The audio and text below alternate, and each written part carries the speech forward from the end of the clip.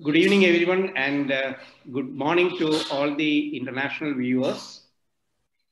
This webinar is an initiative of USI in collaboration with Donier and Healthware, ESWL Dialogue Series Session 1.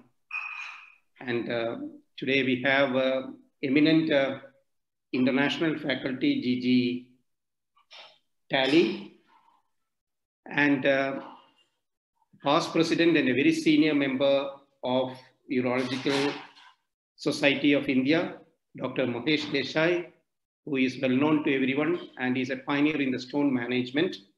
And we have Dr. C. Mallikarjuna, the president-elect of the Urological Society of India. So I welcome the members of the Urological Society of India, the SAARC members from the SAARC country, the residents, and all the international viewers. As all of you know, that ESWL has been waning out, it's fading as a management tool in stone disease.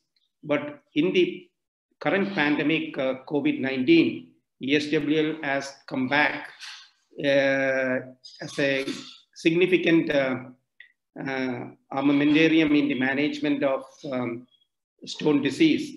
And it is showing that ESWL still has a lot to play in the management of urolithiasis.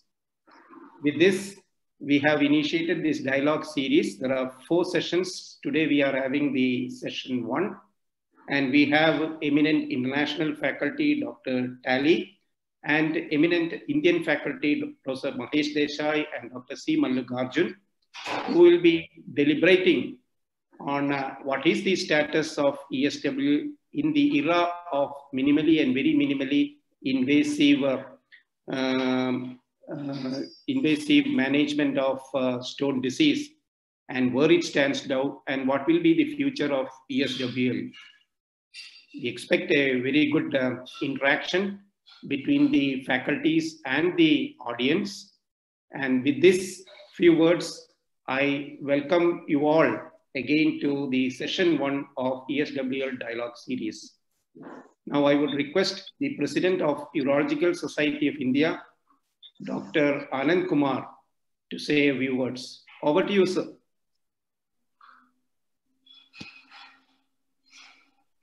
Okay. Good evening, good morning, and good afternoon, depending on which time zone our delegates are. I bring greetings from Urology Society of India to all the participants of this wonderful webinar. And I also welcome our international guest, Dr. Geert or Dr. Tally. I hope I have pronounced your name correctly. And world-renowned, our senior colleague, Professor Mahesh Desai, Mallikarjuna, and Dr. Patankar, Arun Chawla, Rajeev T P, and all the members who are participating in this wonderful webinar. I must say that this extracorporeal shockwave lithotripsy is one of the best invention happened in urology in Christian Chawla in 1980. Showed the world how the stone can be managed even without doing any invasion in the body, just destroying the stone from outside. It was almost unimaginable at that time. When he sent his first paper to American Urology Association, it was rejected. He never believed that it can happen. And then a lot of things have developed. At that time, I was in residency, and we saw the picture of HM3 patient in bathtub in the journals, and it was so, we discussed in journal club, it was so exciting. And then things started changing. And I think in India, first time it came in HM4 in Delhi, then in Calcutta, and then other models have started coming. We got lithotripsy, LithoStar, that was the second model after the All India Institute in 91. That is the Siemens LithoStar. electromagnetic shockwave lithotripsy, and we were very excited. We used to finish the work and then do lithotripsy in the evening. And it was wonderful to see how stones are breaking and how stones are being passed. And because of that, our department got the push, because there was no other lithotripter in the whole of the UP, and people were coming from all over places for the stone management. And then slowly other models have come. Initially, there was a lot of advancement has happened. Initially to be ECG gated, respiratory gated, and a lot of analgesia and drip required. Then it became outpatient treatment, and a lot of machines came and became very popular. Then suddenly it started fading away. And because there is a competition has started, mini perk and ultra mini perk and RIRS, and it has started going down. But I still believe lithotripsy has got the biggest advantage, and it has a definite role in management of the well-selected cases where the results will be good, and it is the least invasive. But you have to select the case very well. And in this webinar, we are going to discuss all aspects of lithotripsy and what is the current status. And I'm sure lithotripsy is going to come back with more newer development, newer software, and newer way of doing it. And efficacy will go, it will improve, and it will be again a very popular mode of therapy. And that I think will happen in next 5 to 10 years. And then minimally invasive procedure will go further down. So with this preamble, I would like to pray for the good health of all the members, their loved one and their family. Please take care of yourself. Stay safe. COVID virus has not gone away. It is still there. Everybody is waiting for the vaccines to come so that we get developed immunity and start having physical meeting. Everybody is missing physical meeting very badly. And with this, I welcome you again to this webinar, and back to Rajeev T P. Thank you, sir, for your enlightening words. Now I would request Chairman, Indian School of Urology, Professor Rajeev Sood, to say a few words. Over to you, sir. Thank you, Dr. Rajeev T P. This is a great occasion that so many world-renowned faculty is in our Indian School of Urology program in Urological Society of India. And this is the first one of the series, and that is ESWL Dialogue Series Session 1. And, this link, this subject which has been started on ESWL, this series is very important because it is regaining the role, and with the new advent of imaging, our dual energy CTs, when we know the composition of the stones beforehand, Hounsfield unit beforehand, the various indicative factors beforehand for this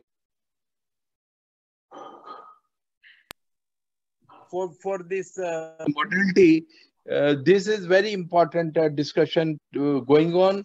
Dr. Geert, Dr. Mahesh Desai, Dr. C. Mallikarjuna, all are going to deliberate on this, and this is of course the first of this series, and we are going to be enlightened in these times of COVID era, as our President Dr. Anant Kumar has mentioned.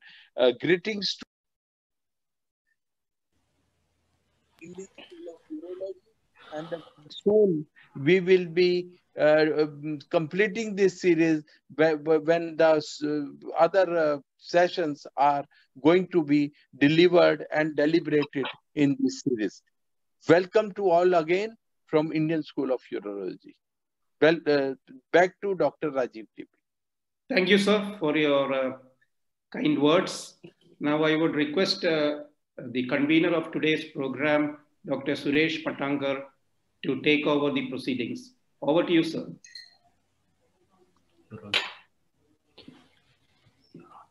Hello. Very good evening to all my friends in USA, Indian School of Urology, all the faculty members, and all the participants. Today, we are talking about dialogues in ESWL. Before I start, I just want to give a couple of instructions to all the attendees that before we start, they should positioning the video of the speaker video by clicking the top bar and dragging the window. Then coming to the today's overview of the meeting, there are very interesting topics in this dialogue. 30 years of ESWL in India, Mahesh Bhai is going to talk. Dialogue of influence of imaging on ESWL by Dr. Patel and Dr. Desai. The art of ESWL. The fourth dimensions. A new dimension has been added, lithotripsy. Again, Dr. Tai is going to talk. And there will be a case discussion of unique case studies, which will be moderated by my close friend, C. Mallikarjuna, and others will be Dr. Tai and Mahesh Desai. Then there will be a questions and answers, and then will be concluded remarks by the Dr. Rajeev T P. Before I hand over to introduction, just a couple of things I just want to mention in today's meeting. ESWL has been there for many years. So when I talked to one of my colleagues that today we are going to have a meeting on ESWL, sir, is it an old wine in new bottle? I said, no, it's a new wine in new bottle. Lot of changes have taken place. And with the lithotripsy coming in a big way with new technologies, probably, as our president Anant Kumar has said, it might take away the minimally techniques of PCNS, say super perk, mini perk, micro perk, and it might come back as it came back 30 years back. What are the new things that is happening? One is there are challenges between the contact between the patient's skin and the machine. That challenge has been overcome. Then we are going to have a camera inside the therapy head, which is give a better visualization of the patient and the coupling cushion. Then comes the imaging, because especially the stones of less density masked by the bone structures, ball gases, by increasing the resolution of the fluoroscopic image will increase the visualization of the stone and the better success rate. So there are many new things that are taken place in the new technologies, which are all of us are eager, rather coming in your way for long time. I will just start introducing today's speakers and then we'll start with the questions. The speakers are very well known.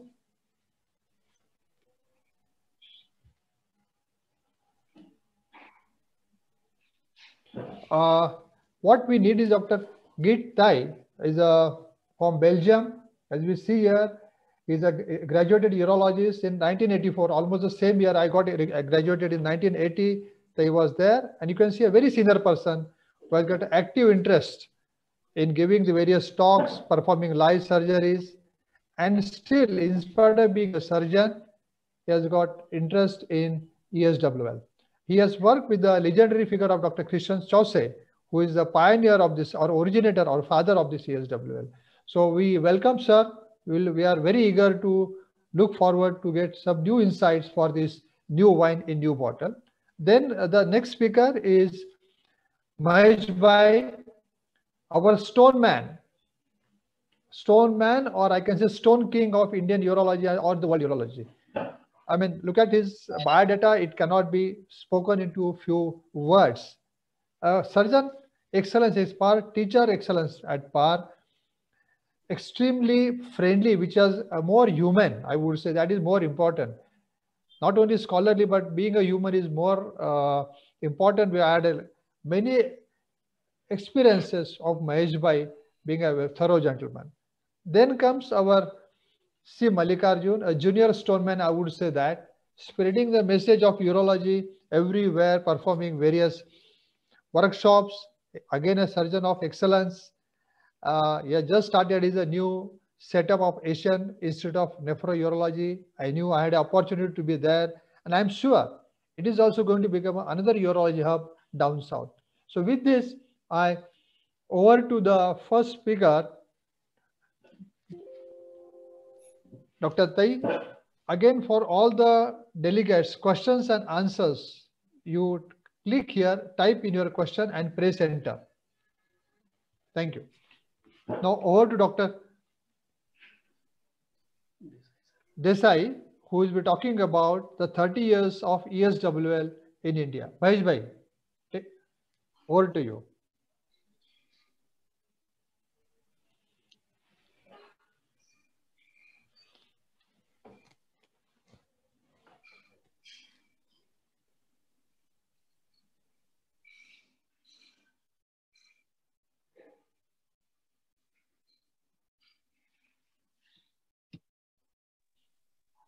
Can you hear me? Yeah, Mahesh bhai, are you there on the screen? Yeah, we can see your slides. Please start. You can see it, right? Yeah, yes. Okay. So I'm going to speak about the 30 years of ESWL in India.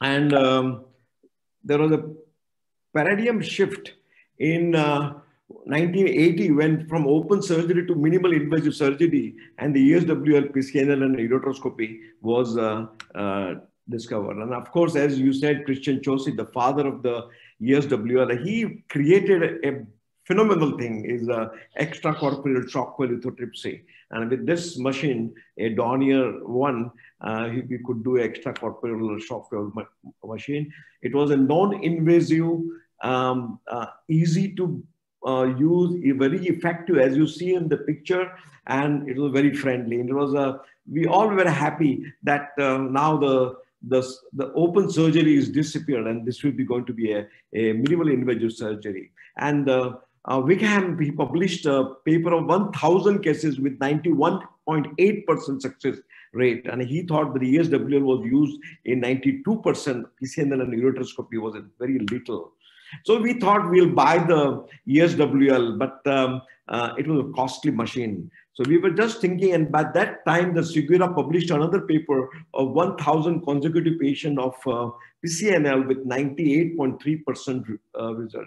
So we thought on the cost, it is better to have a PCNL and ureteroscopy first. And we started with the PCNL in 1985, and then in the ureteroscopy. And still we realized that ESWL was getting more popular. And with PCNL, open surgery came down. But with ESWL, you can see when Peter Alkin published this paper, the PCNL also came down. And the ESWL become the main goal for treating the stone. And in India, we had now established 241 lithotripsy center all over.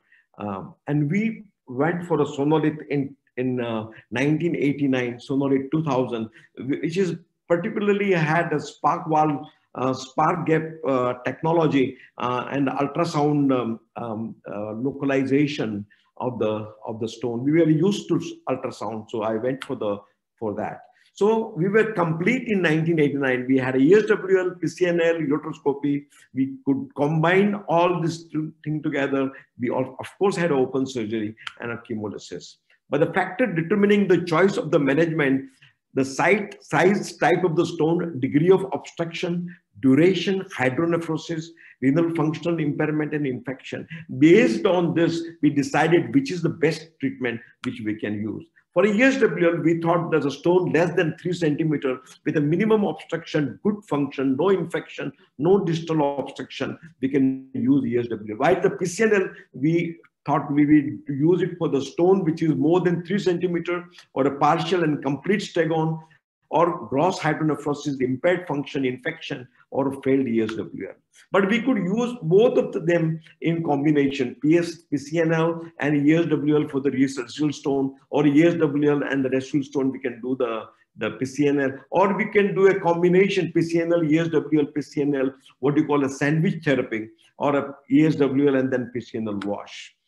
For the upper ureteric stone, which was a significant at that time, we can do ESWL in C2, push and bang to make the result better, or a pull, retrograde ureteroscopy, antegrade PCNL and lumbotomy. So we had many options of treating the thing. Now we use the ESWL very well, and these are the analysis of the complete cases. What is important was size and site. And we found the stone in the pelvis, stone in the middle calyx, and stone in the upper ureter is better fragmented on a ESWL. While lower calyceal stone may be fragmented but not cleared, and upper calyx also, probably we had less result because ultrasound, the upper calyx is usually above the ribs, and sometimes it was difficult to localize and then target it. So we had, but as the stone size increases, you could see that the clearance rate also decreased. But it was best for the stone which was less than a 2 to 3 centimeter. And looking at the number of shock, the smaller the size of the stone, the shock wave we were using was less than 2000. But when the stone size increased to more than 3 centimeter, the almost double amount of shock wave needed to be used. And we have to find out what is the effect of the shock wave on the kidney. So we analyzed about 2,500 cases. 20% did not completely took the treatment. They took the first sitting and then they disappeared, or they went for another treatment. But we had 80% completed a treatment. Out of that 80%, we successfully cleared. Only thing is that took a little bit more time. It took almost a year to completely clear the stone. And complications were 10%, but small, Steinstrasse, ureteric obstruction, infection, or sometimes we require an auxiliary procedure. Those cases which failed, in that 12%, we did a PCNL and cleared the stone. So initial enthusiasm little came down as the number of sitting were required more, and the clearance was not 100%. So we thought we must do something. So the most important is optimum maintenance. Luckily, we had an engineer from the company who stayed in Nadiad and who looked after this machine, and then we had a better result. We modified our indication. We reduced the size from 3 to 2 centimeter. Stone density we consider, and a shock wave planning. Now that time we didn't have a CT scan where we can do the Hounsfield unit, but we had a plain X-ray where we can diagnose calcium monohydrate stone. Here is a mixed stone, and here is a dihydrate stone. And we found that in mixed stone and dihydrate stone, the stone clearance was much more. We also did a treatment planning, relocalization after every 200 shocks, so that we know exactly, because stone is likely to move once you are starting a shock wave. Now with the impact, it might move, or it might break and go into a different calyx or a different place, and you have to relocalize. Limiting the shock wave to 800 to 12,000 per sitting. I'll tell you why. Because we started a booster therapy, a second sitting after 48 hours. Then anatomical location was important. Ultrasound, we were used to it, but we also used the fluoroscopy later on, and that gave us a better targeting. If no fragmentation after first sitting, alternate therapy like PCNL was done. And sometimes when the stone fragment and stone size is small and we cannot see, we use a color Doppler. And the color Doppler gave us a sprinkling effect, and we could localize and break the stone there. That helped us to clear the stone completely, at the same time reduce the number of shock wave.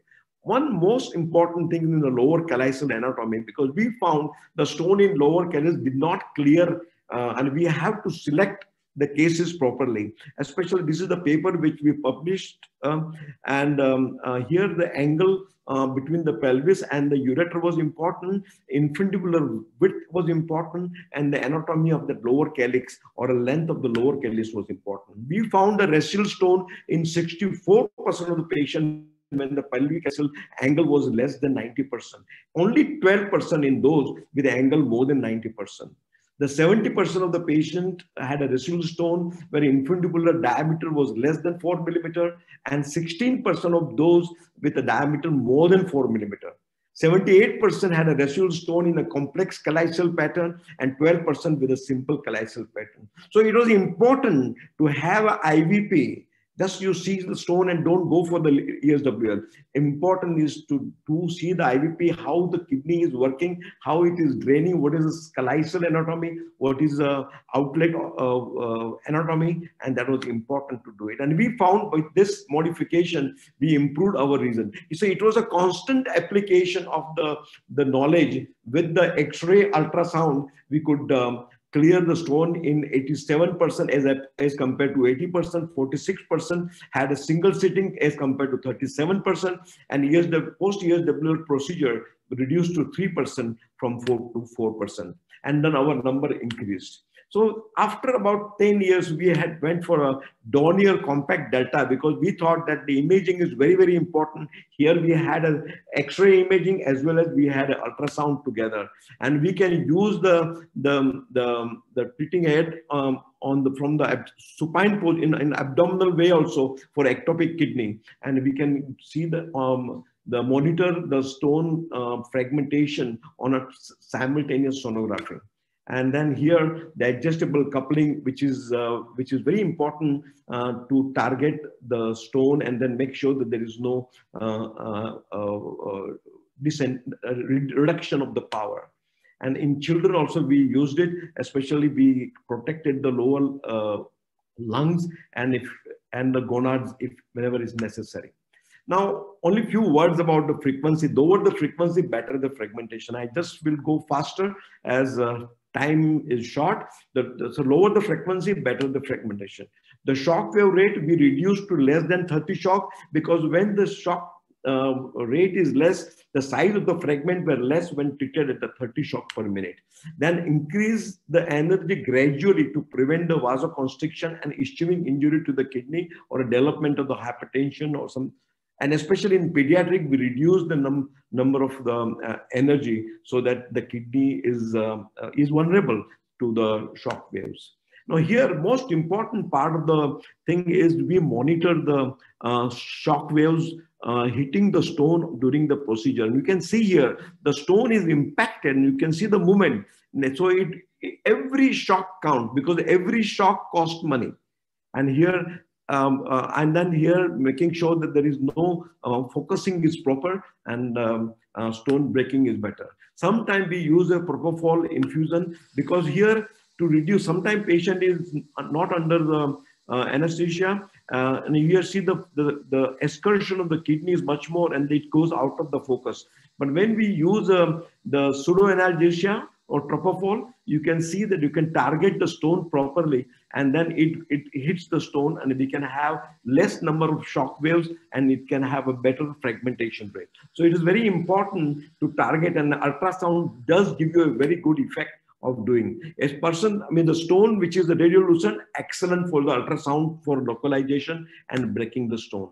Now this is a few of the X-rays. Here you can see is a porous stone and is a 2 centimeter stone, and here in one sitting all the stone broken and has come down into the lower calyx. So excellent result. Here is the ectopic kidney and patient was 101 kilogram. We did it localization from supine. This was the IVP and the stone broke and there was the Steinstrasse. We gave a second sitting to Steinstrasse and cleared the Steinstrasse. And slowly after some time, we gave more sitting to the stone and it was very obese. And in ectopic kidney, we could successfully clear the stone. What is booster therapy? Initially, when we give a shock, the peripheral part of the stone breaks easily.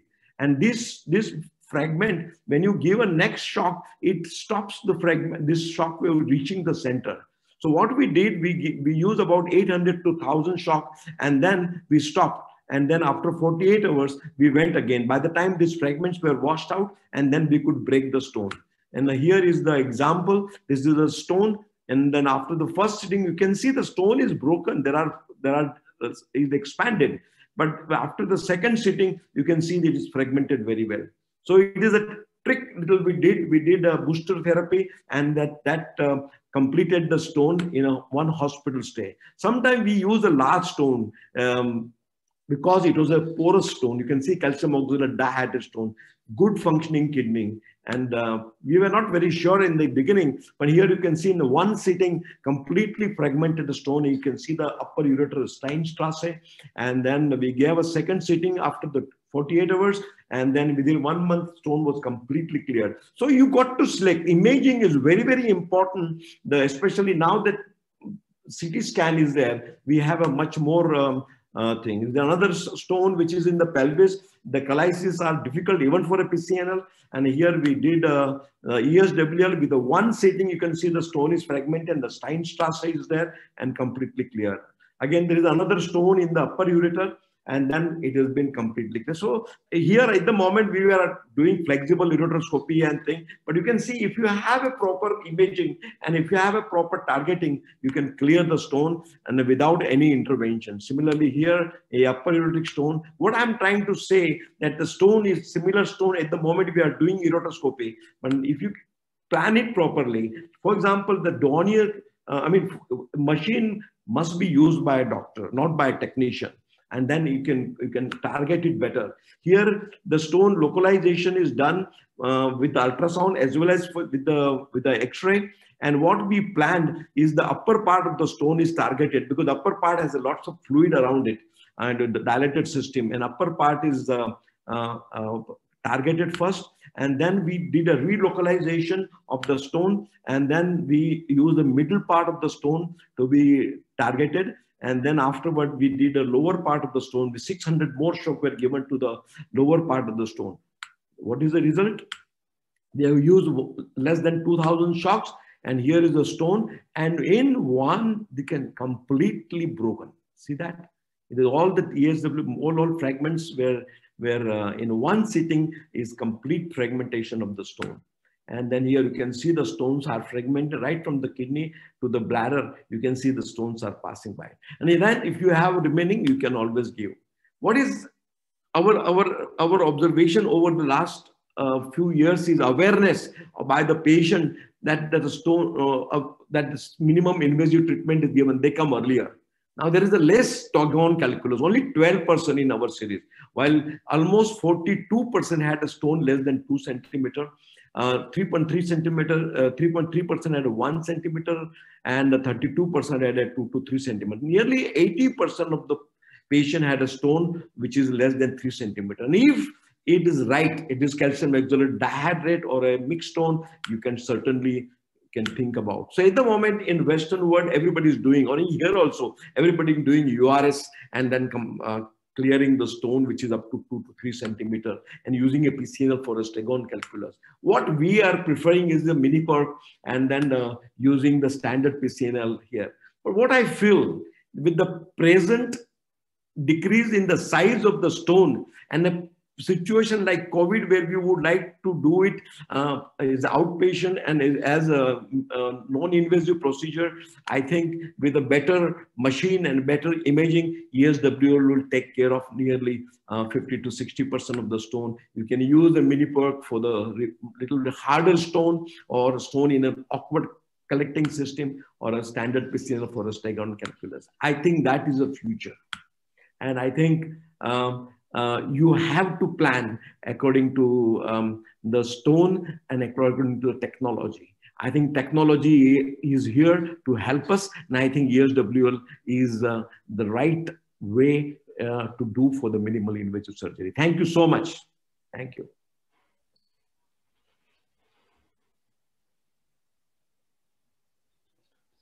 Okay, Suresh. Yeah, Maheshbhai. Yeah. Excellent talk. Excellent talk. Very extensively you have covered, and first time senior urologist says it should be done by urologists.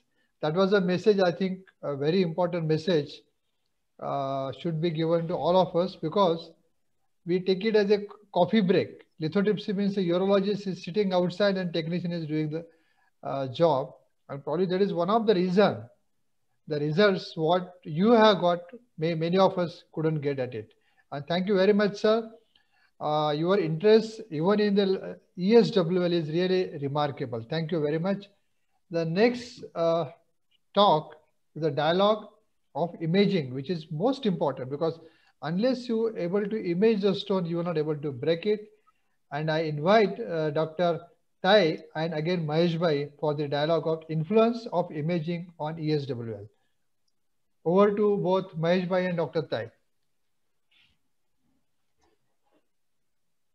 Good evening.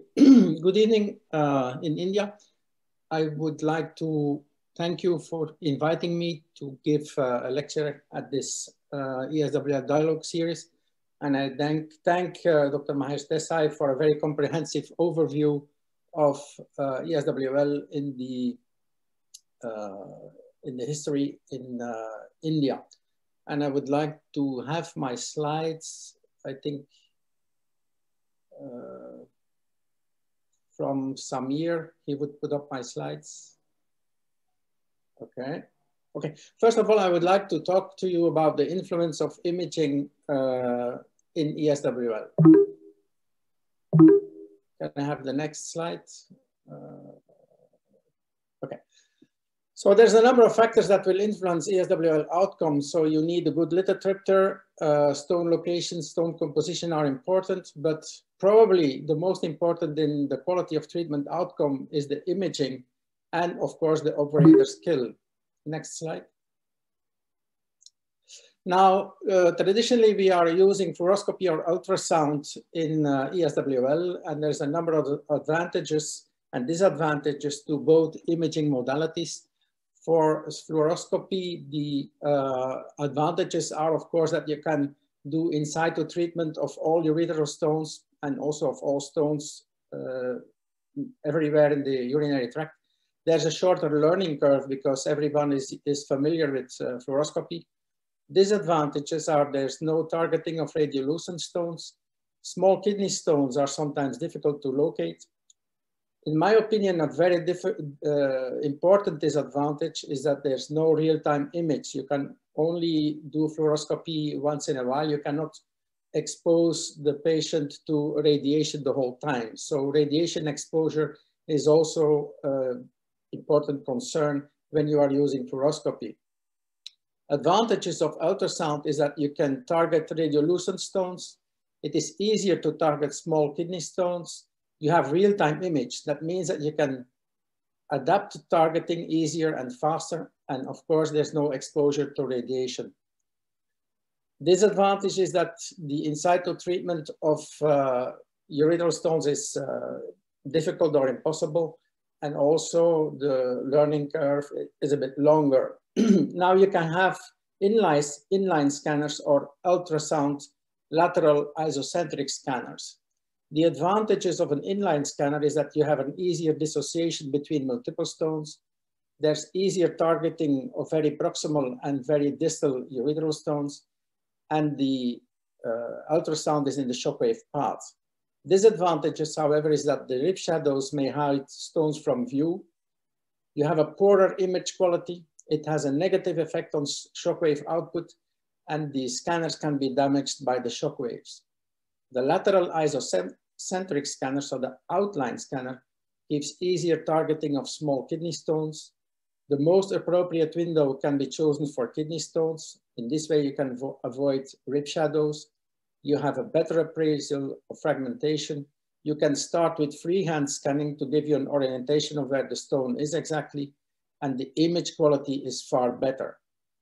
On the other hand, very proximal and prevesical urethral stones are sometimes difficult to find, and very oddly, very small kidney stones that are in the renal pelvis are sometimes difficult to find in very thin patients. Now, when you do ultrasound guided ESWL renal calculus, you see that you can take advantage actually of the respiratory movements to have each shock hitting the stone. Because you have real-time image, you can have a nice balancing of the stone in the focus. And with outline ultrasound, the resolution of the kidney and the stone is better. Next.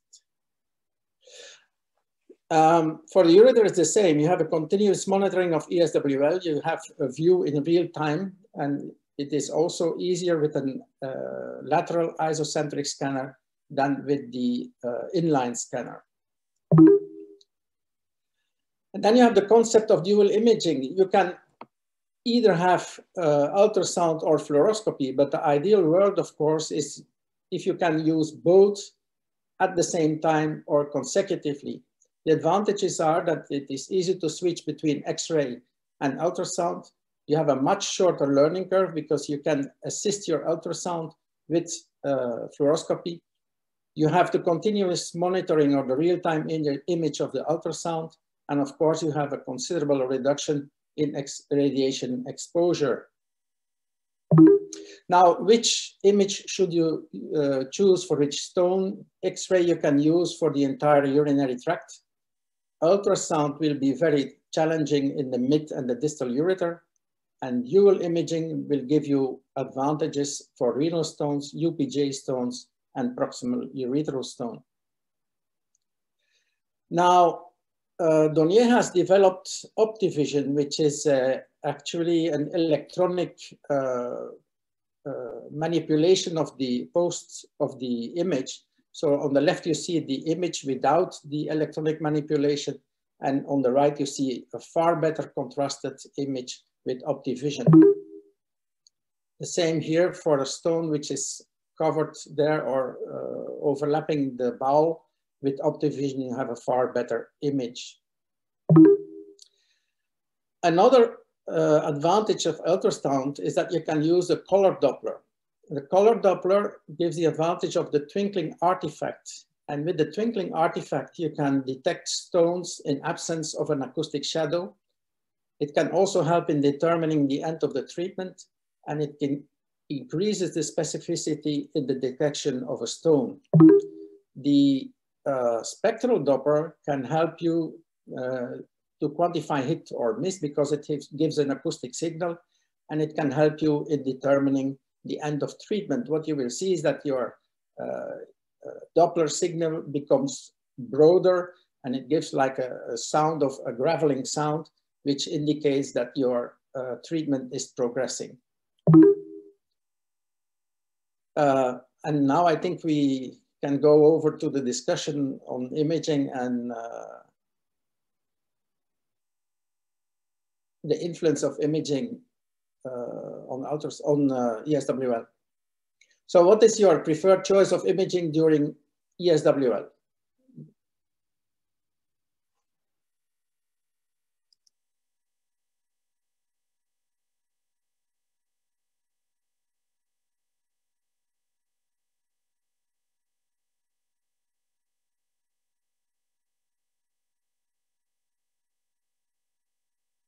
I think you can vote, and then we will see what the preference of the participants is.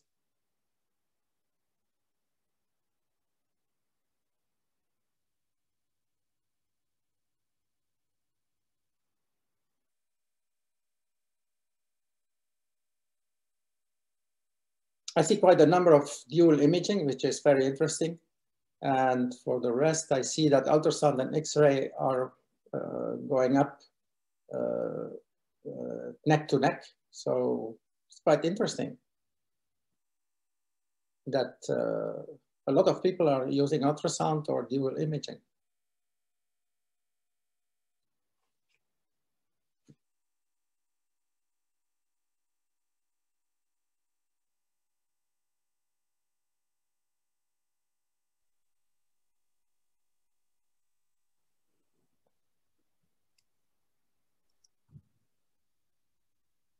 I think it's a time for discussion now.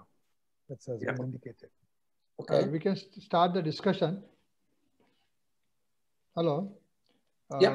We can start the discussion. Dr. Desai and Dr. Tai will discuss what are their views about the imaging in lithotripsy. Over to you, Dr. Desai and Dr. Tai. Okay. Dr. Telly? Yes, Mahesh. You know, one of the problem I found while doing ultrasound is that if stone is when it is a little long, it casts the acoustic shadow, and the lower part of the stone you cannot see. You can only see the superior part, and sometimes that is a problem when I was doing ultrasound alone.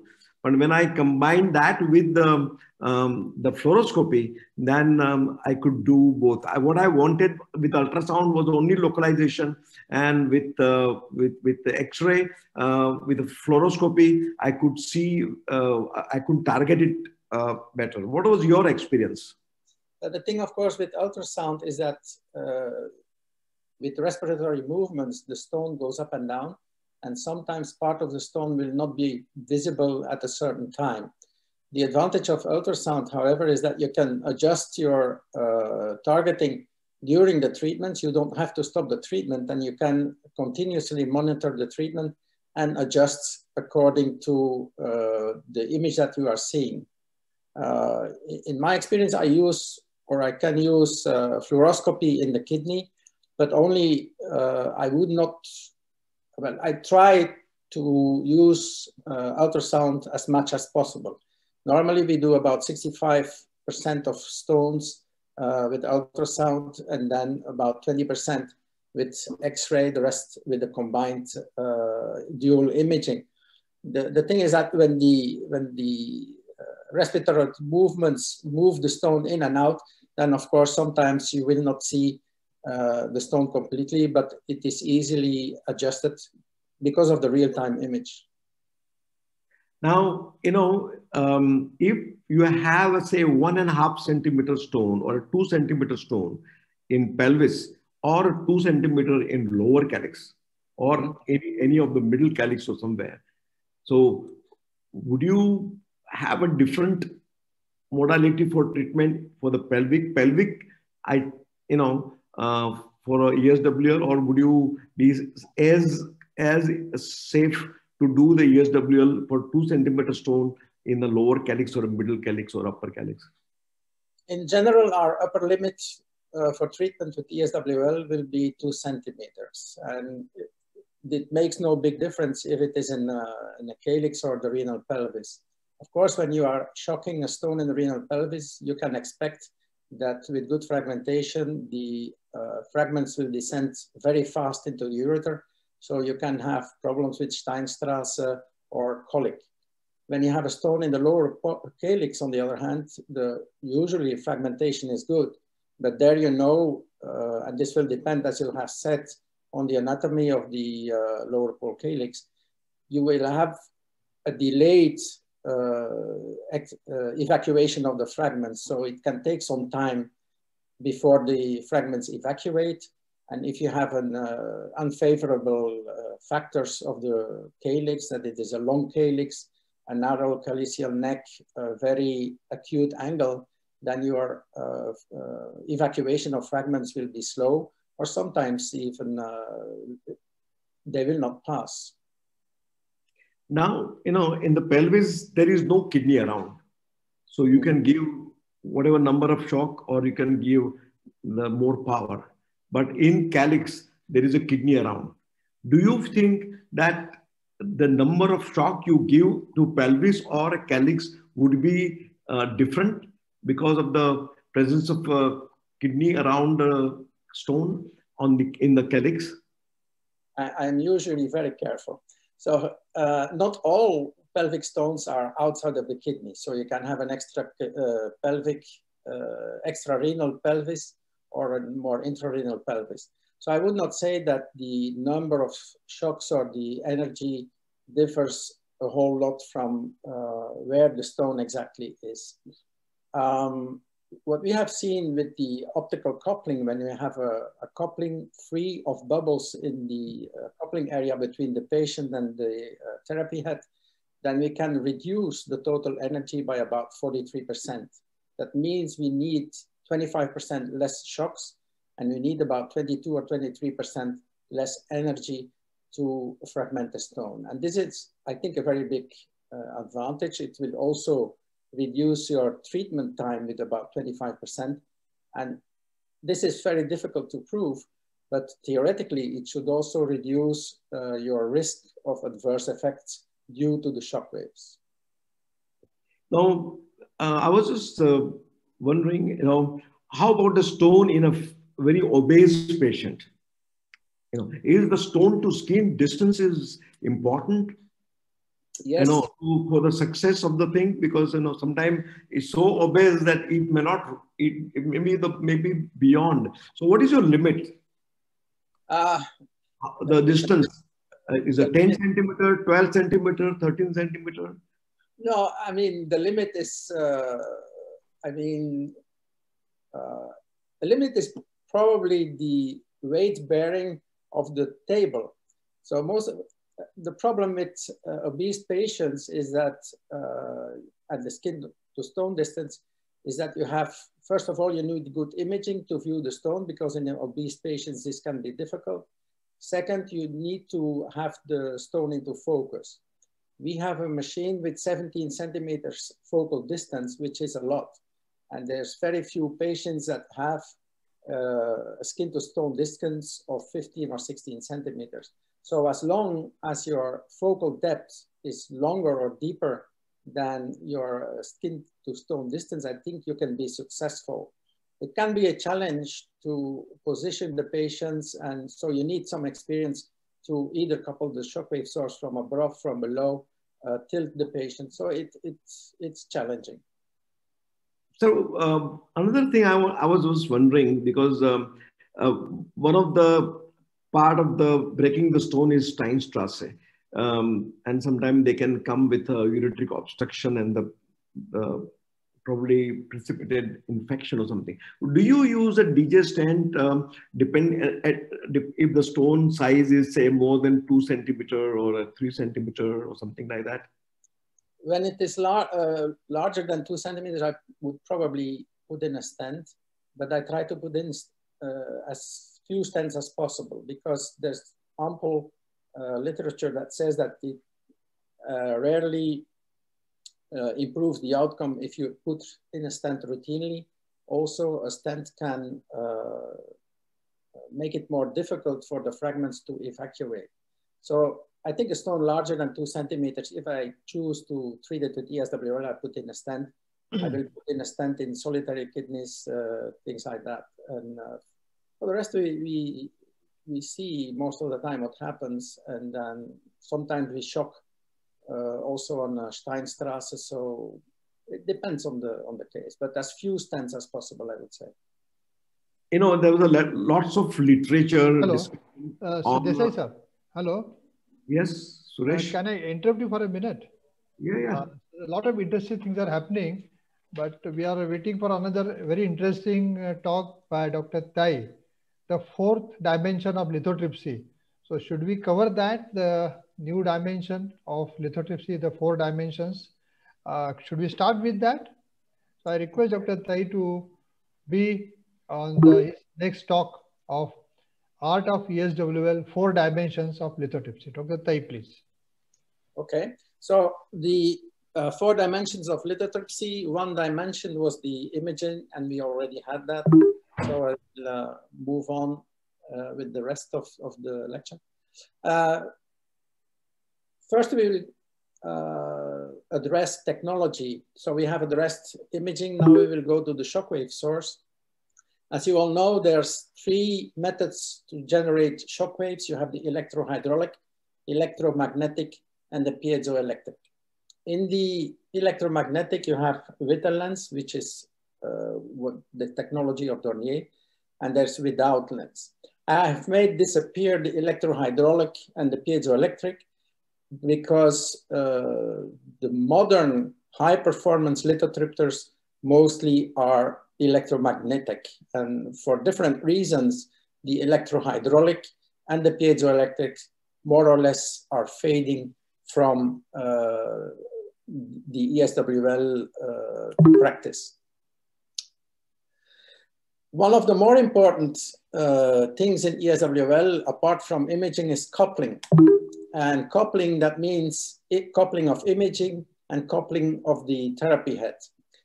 And ideally, in a lithotripsy, you have versatile coupling of the shockwave source and you have dual imaging. Because when you have this, you can treat all patients supine. Kidney stones and proximal ureteral stones, you will have the therapy head under the table. And for the distal ureter, you will have the therapy head above the table. Kidney stones are usually found with ultrasound, UPJ stones, proximal ureteral stones, and then in the ureter, you use fluoroscopy. Now, this was the coupling of therapy head and imaging. There's also the quality of coupling. in the Dornier HM3, we had optimal coupling because both patient and shockwave source were immersed in 1200 liters of this degassed water. Now the acoustic impedance of the human body and water are roughly the same. So that means that the shockwaves travel unhindered from the shockwave source to the patient.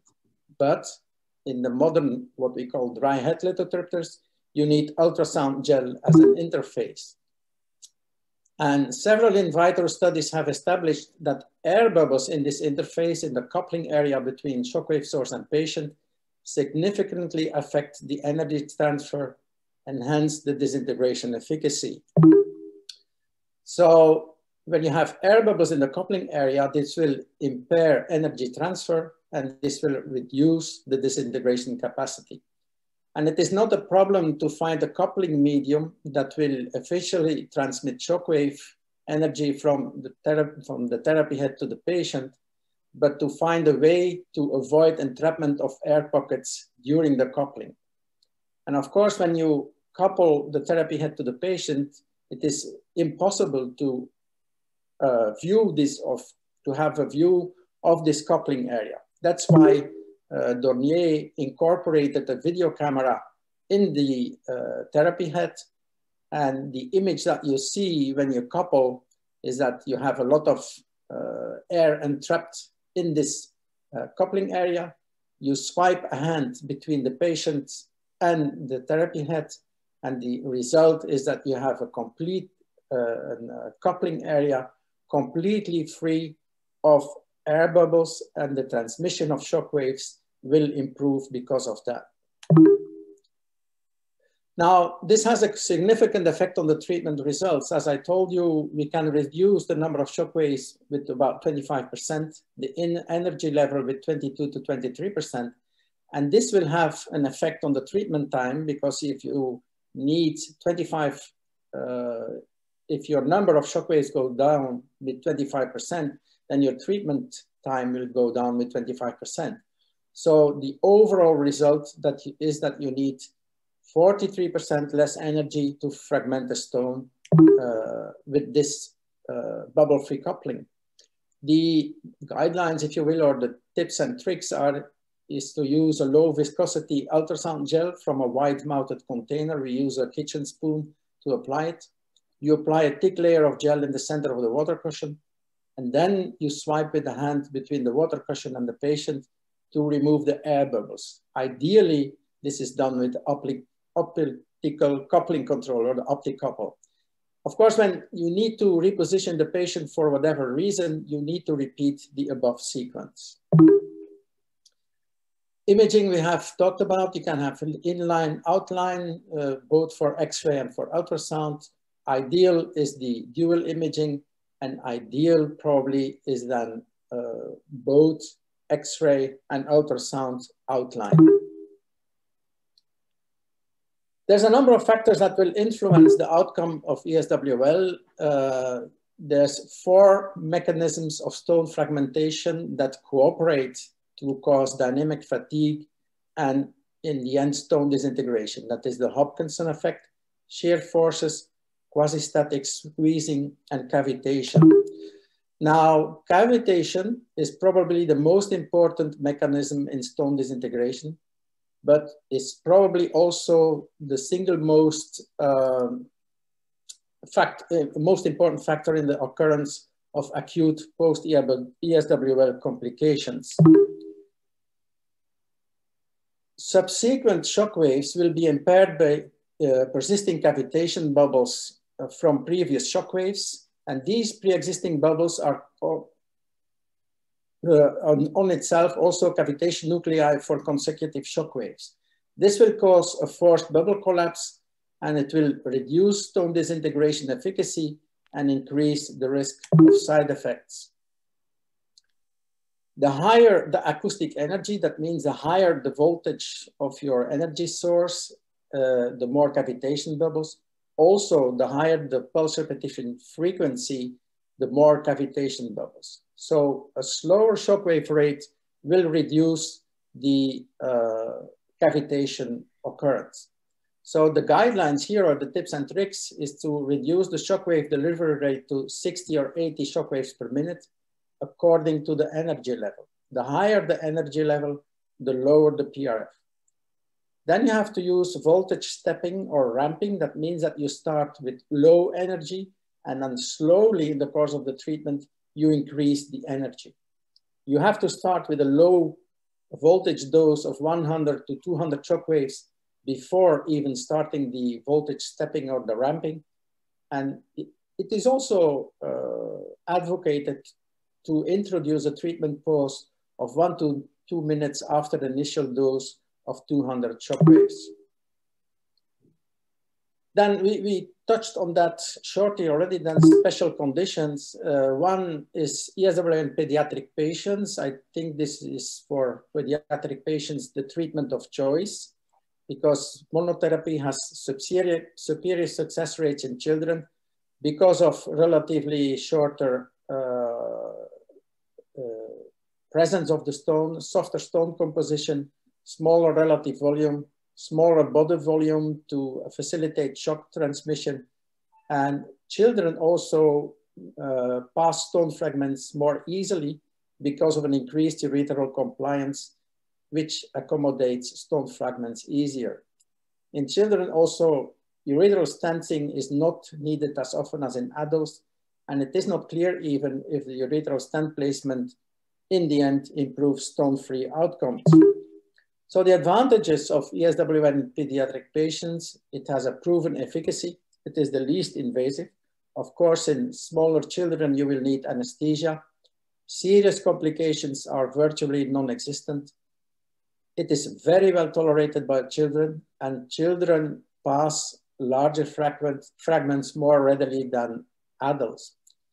The negative points, of course, there's a negative correlation between shockwave stone-free rate and stone size. This is also true in adults. There's a higher retreatment rate for larger stones, but this is also true in PNL and retrograde intrarenal surgery.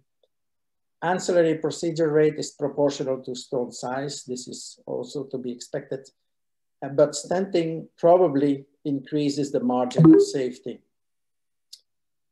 Tips and tricks, we create a hammock to support infants and smaller children in the gap.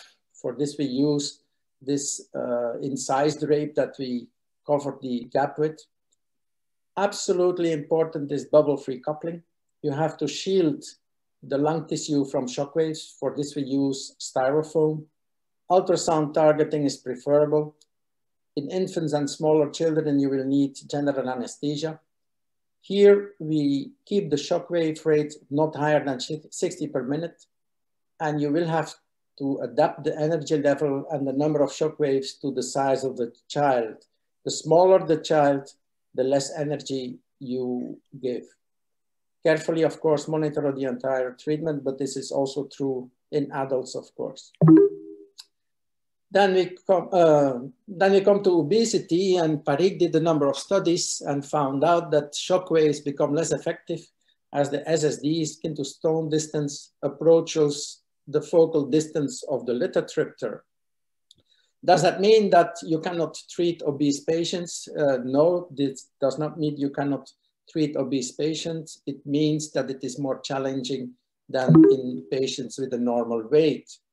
And in obese patients, the main problem is proper targeting and focusing of the stones. So you need a lithotripter with high resolution imaging systems, both ultrasound and X-ray. You need a lithotripter with versatile coupling of the shockwave source above and under table. And above all, you need, of course, a focal distance of up to 17 centimeters. When the focal distance of the lithotripter is higher or longer than the SSD, then normally there's no problem to put the stone into focus. And of course, there's a number of positioning tricks that you develop with experience.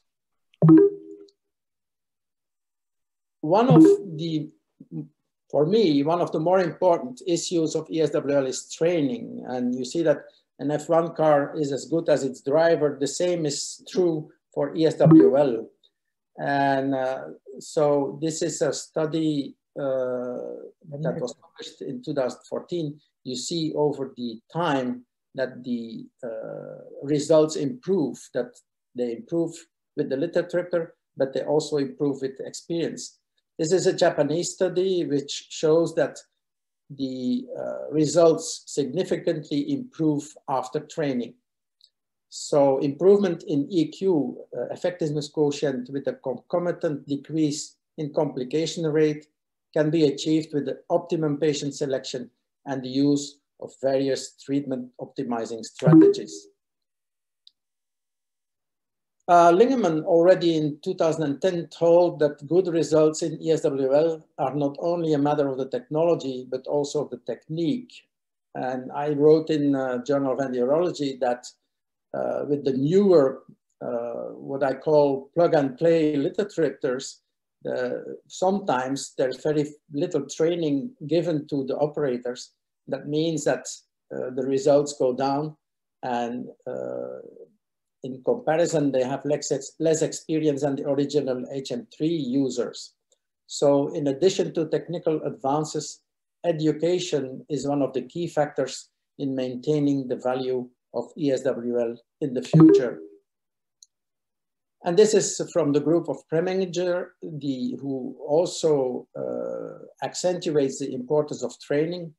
If urologists make use of a more comprehensive understanding of the pathophysiology and the physics of shock waves, much better results could be achieved in the future. And this may lead to a renaissance and encourage ESWL as first-line therapy for urolithiasis in times of rapid progression in endoscopic treatment modalities. So I think apart from the technology, the improvements of in technology, imaging, shockwave sources, coupling and things like that, one of the more important factors in achieving good outcome is training, proper education in the use of shockwaves. And then, as was told in the introduction, we edited a small booklet on extracorporeal shockwave lithotripsy in a nutshell. I think it's interesting reading. So all you ever wanted to know about ESWL. Thank you for your attention.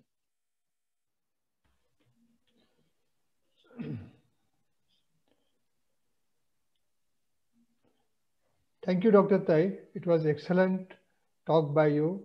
The new technologies, what you have stressed, like optocoupling, importance of air bubble, the practice of lithotripsy in pediatric patients. But most important point, what you made, which appealed to me, is the training. I think that is what is missing. Training is very important. We take it very lightly. We get the machine and we start using it without having much stress on the person who uses it. And to my mind, most of the urology is not interested in such lithotripsy sessions. What he feels cutting, putting scopes is more, you can understand, is more challenging than sitting on the machine and just looking at the stone and conducting the lithotripsy. It's a very important thing. Training, I would say, insist, and I'm sure what you mentioned, the Renaissance. For Renaissance, what is required is not only new armamentarium, it's the keen interest of the urologist and training. Thank you very much for enlightening on this topic. Now, we are going to have a trilogue. So far, we have dialogue. In trilogue, we are having C. Mallikarjuna, Dr. Tai, and Desai, where we'll be discussing the difficult or unique cases to guide us for the urologists, how best we can use the lithotripsy in such cases. So I over to Mallika, Dr. Desai, and Dr. Tai. Please, thank you. Thank you, Suresh. It was wonderful. Dr. Mahesh showing you a volume which can be never even thought about for generations to come, and Dr. Tai talking about the true technology and how to use the technology at the best.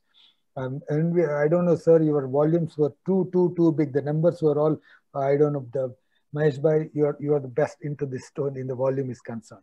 Thank you. I have got two of you to be busy in the next few minutes. The most important variables, as you've been talking about, is the anatomy of stone, anatomy of kidney, and anatomy of the patient. These are the three things which will definitely decide about the result of the thing. And of course, anatomy of the machine too. which you have spoken very well in the next talk of yours about the anatomy of the machine. But anyway, coming to the case one, which we routinely see, this was a 56-year-old gentleman who came with a very vague right flank pain, and ultrasound shows a right renal calculus. With this sort of CT-KUB has become the routine of diagnosis of the renal stones now. Will you go ahead and do a ESWL in this case? Dr. Mahesh Bhai. What is the Hounsfield unit? Hounsfield unit around 1200, I think. So if I'll give a choice to the patient, yep. The size is, I think it is more than 1.5 centimeter. Around say 1 centimeter, around 1 centimeter. Yeah. So if I have the new Dornier machine, I will give him a choice. I can do the ESWL because non-dilated system, simple stone, and I can do that. But if he wants, but may require booster therapy, a patient may need an under observation. And so ESWL versus Minipark. Dr. Thaili, how about you? Well, you mentioned that the Hounsfield units are 1200. Traditionally, the cutoff is 1000. But this is more or less an arbitrary cutoff of 1000. I have had very good results with stones that have Hounsfield units far above 1000. As a matter of fact, I have a large population of cystinuria patients, and they all respond very well to shockwave treatment. So in this case, I would probably do ESWL. The only thing I see is that the kidneys have suffered already a bit. Huh? I just want to understand, do you need to like to see the anatomy of the PCS in general before you go ahead with the ESWL? The thing is that I'm probably a little bit old school. So I like to have an IVU, but so that's your IVU. That's an IVU. But the problem is that at least in Europe, IVUs are frowned upon. So it is very difficult to obtain an IVU. So if you want to convince a radiologist to give you an IVU on a patient, you need to have some arguments. Fine. So you argued and you got an IVU now. This is a stone here on the KUB, and that's a stone here in one of the calyces here. Is it in looks like a callicial diverticulum. Is it a callicial diverticulum? I don't know, sir. The IVP is there with you. I think IVP is must before you doing the ESWL. There is no doubt about it. Because you break the stone, you got to see the outlet. The stone fragment must be able to come out. So I would, in this case, I would, it looks like I can't see any infundibulum or any collecting system. This could be a callicial diverticular stone. And in that case, the ESWL will only relieve the pain, but not drain the fragment. Dr. Thaili. Well, yeah, it's a possibility that is a callicial diverticulum, but with only 1 or 2 images of the IVU, I think it's impossible to judge if it is indeed diverticulum. What we probably would do then is do an CT with contrast. Okay. But as I said, I like IVUs, but my radiologist doesn't like. So what happened is this guy was observed because with that sort of an anatomy, we were not clear to do neither a PCNL nor a RIRS nor a ESWL. So we kept quiet. After some time, he came back with a severe pain, and the same stone came back into the PUJ. Now I was asking about the Hounsfield unit. His Hounsfield unit was 1522 actually. With this sort of a thing, will you attempt a ESWL? As you said, Dr. Thaili, you made a statement, well, I don't really care about the Hounsfield units. How far it is true? Sometimes I'd rather not know, but this is quite high, 1500. Okay. I would probably still try and do an in situ ESWL. If it doesn't work, I can still switch to a retrograde ureteroscopy or something like that. I still would I understand. You see, the question next was, you see, will you take the Hounsfield unit as a dot which is measured here, or you create a big region of interest into the stone that will give the true density of the stone? What is your advice in this, and what's your experience in this matter? Because this has been a traditional way of putting the Hounsfield units, but of late we have been doing it on a region of interest and find out the minimum is going to be 1100, the maximum is going to be 1587. So what is your comments on that? You probably need a large region of interest. Yes. And also important is the standard deviation. But this is a very small region of interest, so it could be a hard nucleus of the stone. So I would advise a larger region of interest. But do you practice it, sir? Considering that the stone that you presented is in the upper ureter, I would probably go ahead and do an in situ treatment. And if it is unsuccessful, I have done a treatment, non-invasive, under pseudo analgesia, no anesthesia. So if it doesn't work, then I would probably go for a ureteroscopy. Mahesh bhai, what is your idea or comment on that region of interest? Do you practice it in general? Yes. See, Hounsfield unit in the center and the periphery, they are different. If Hounsfield unit is 1500, even if the stone breaks, it breaks in the fragment. It never dusts. I'm interested in dusting the stone, not fragmenting the stone. So, if 1500, I would go for I will perk it and use laser to dust it and suck it out. Wonderful, sir. So sorry. Because if the stone Hounsfield unit is less than 1000, then chances of dusting it much more with the ESWL. And then in that dusting, there would not be any problem in clearing the stone. We all believe that IVP is the ideal way to understand the calyceal anatomy given a choice. I don't deny that fact. Suppose you get a stone like this and you have an anatomy like this. You all know that once it is broken, it definitely descends to the lower calyx. Dr. Taili, will you attempt ESWL in this patient? It looks very ideal. Soft stone, dihydrate stone, it's very nice, but the anatomy of the lower calyx is not good. What's your advice on this case? Yeah, it looks very appealing. So you want to go ahead and do an ESWL. But of course, as you told, the lower pole calyceal neck is very broad. It is long, so probably a lot of your fragments will fall down in the lower pole calyx. So this will be a problem for the evacuation. It will not be a problem for the fragmentation. But that's you need to believe this, and you need to bother on this, really calculate them, Dr. Desai and Dr. Taili. Yeah, we published the paper. I mean, yeah, you showed it on the slides. We published a paper, and there is definitely a difference between the less than 90 and more than 90, the less than 4 millimeter infundibulum and more than 4 millimeter infundibulum, and the complex collecting system, as you shown in this case.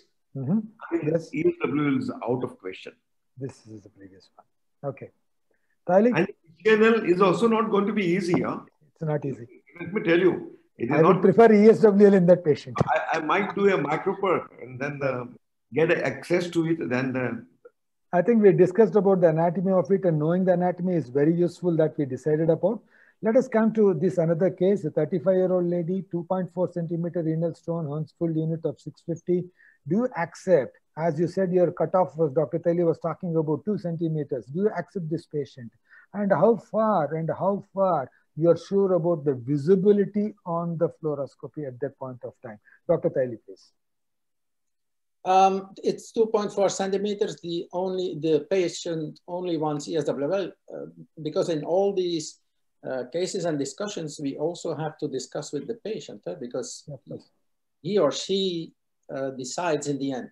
Would I do this? Yes, I would do this. I would not stent it. And will it be visible on fluoro? This one is an easy case to do with ultrasound alone. And there maybe I would need 2 sessions. And the rationale is always when you do 2 sessions to start with that portion of the stone that will evacuate first. So I will go for the lower half of the stone fragmented.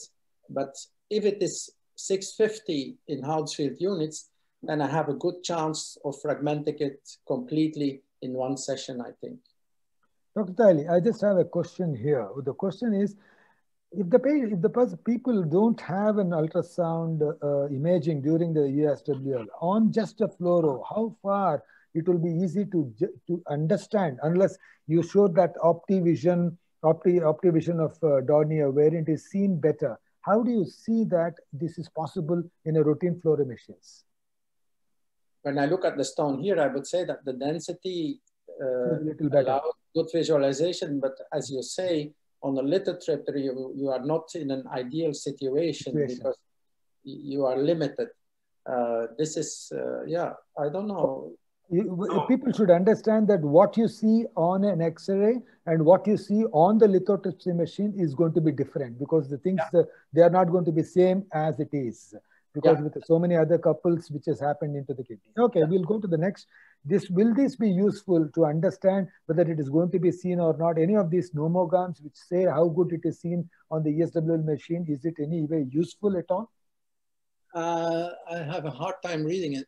Okay, it's a fluorocalculator showing the probability of visibility on the fluoroscopy during SWL, which has been nomogram, which has been said, and the better the thing, higher the chance of it being visible. But anyway, I don't think anybody uses. I just wanted to have a question on that. And she underwent a ESWL and a double J stent later, and then an X-ray KB was done in the immediate post-operative period, which shows a good fragmentation with multiple small dose. It's a little higher. It is not so well seen on the routine X-ray. It is some sort of a photoshopping done, so it is very well clearly seen. Otherwise, it was not even seen. So it was seen with small areas of small particles inside the lower calyx. What do you say? Is it a significant stone? Do you need that stent to be there or to be there? Are you happy with the fragmentation? It's hard to say if the fragmentation is fine enough, but this is a 5 French stent, I think. Yeah, so, 4.5, yes. Yeah, what I would do probably is remove the stent, because there was no real indication for putting in the stent unless it was a stone that was obstructive or there was infection or something like that. But after fragmentation, I would remove it. And normally when you remove a stent, you have a window of a couple of days where the stones pass more easily. Of course, this is a lower pole calyx. Evacuation can be slower. But I would say that these fragments can pass if you remove the stent. Okay, my question here is, what do you think the clinically significant fragment post-ESWL, Dr. Thaili and Dr. Desai? See, for RIRS it is there, for PCNL it is there, but what is a significant fragment post-ESWL? More than 4 millimeters. Dr. Thaili. That's a very tricky discussion, because the literature says there's no clinically insignificant fragments. They can all be significant after time. But I think traditionally for ESWL, when it is a fragment of less than 3 millimeters, it is considered, depending on the location, it is considered clinically insignificant. So the next question is, how do you really assess the fragmentation during treatment? Majority of the times, one of the biggest problem during treatment is how to assess whether the fragmentation has happened or not. Dr. Thaili.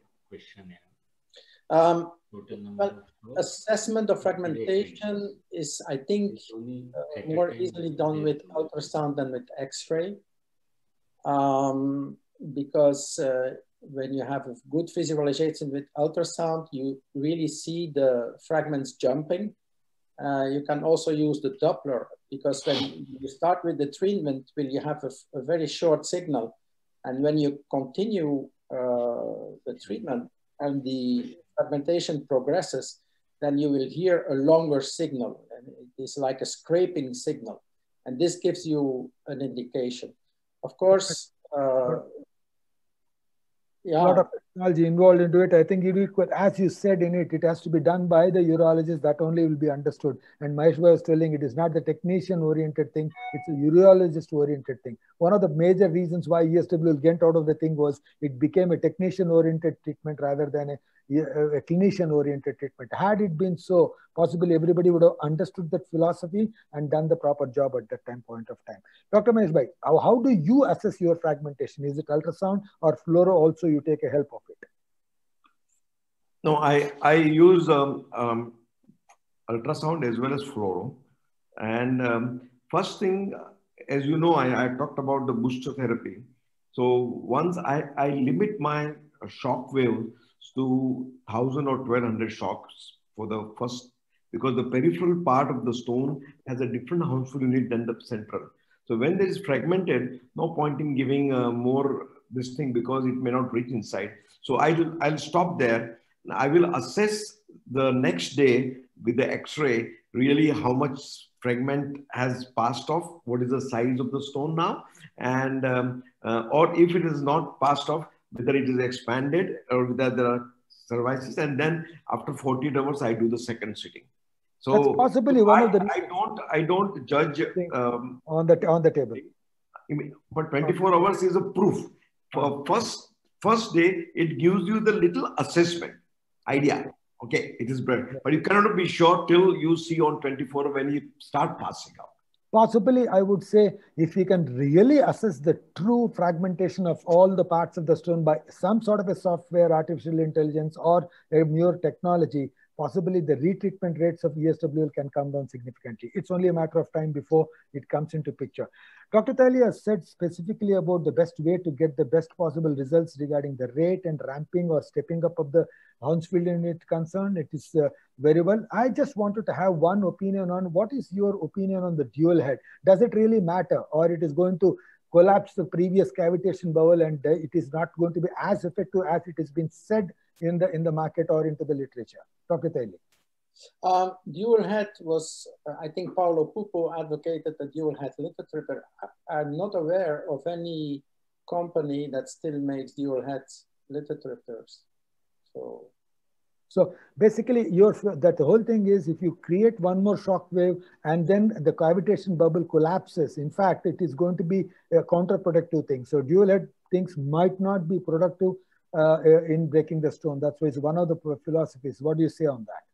I think it was abandoned because it was not very useful. That was considered useful, but in the end, it was abandoned because you can. What is your idea about the drugs or the percussion measures which have been advised? Do you practice them? I don't use the percussion measures because most of the time patients who are very active will object to that because they have to go to the physiotherapy to have this percussion. So most of the time they will not do it. Any drugs? I still prescribe tamsulosin, although there's a literature that makes it controversial, but I still use it. Okay, we'll go to the third case.